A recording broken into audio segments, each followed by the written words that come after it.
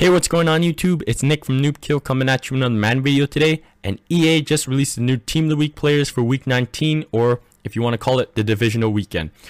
So we got some really great games going that happened this weekend. We had the Patriots versus the Ravens and the Seattle Seahawks versus the Panthers. So those were two great games that I played on Saturday.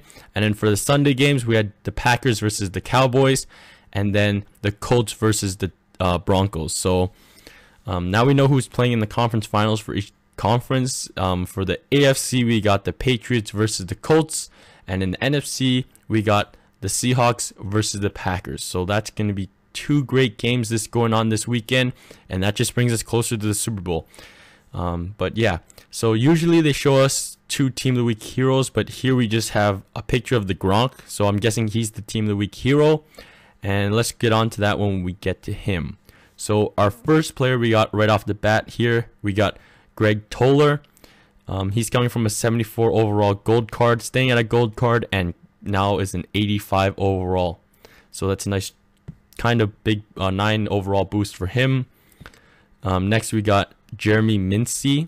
He has a huge jump from a 69 overall silver card to an 85 gold card.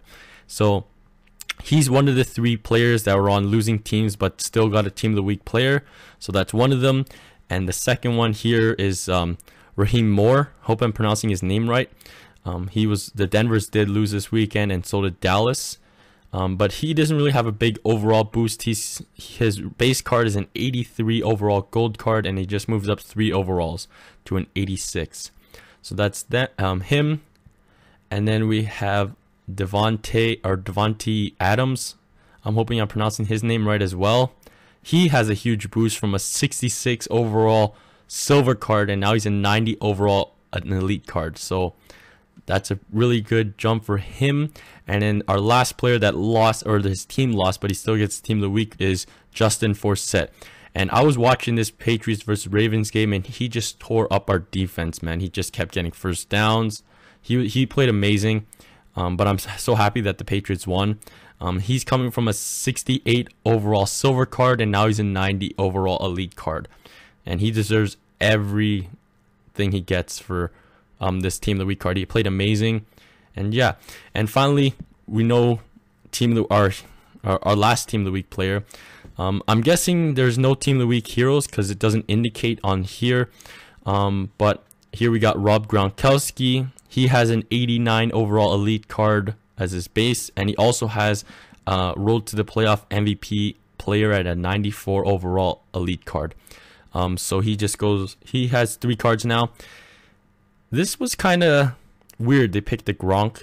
Okay, he's unbelievable. Yeah, he was amazing. He got us that touchdown to bring us back into a 7-point game.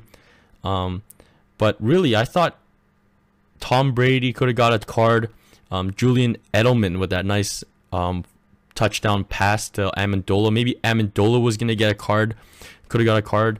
But whatever. It's Rob Gronkowski. They gave us another Patriots card, so I can't really complain. He's one of my favorite players on the Patriots, so I can't complain about that.